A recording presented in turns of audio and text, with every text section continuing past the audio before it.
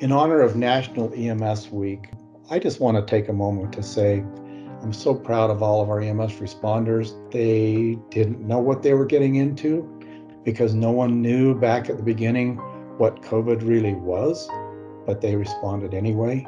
And they did everything possible to avoid being exposed. And if they were, they quarantined.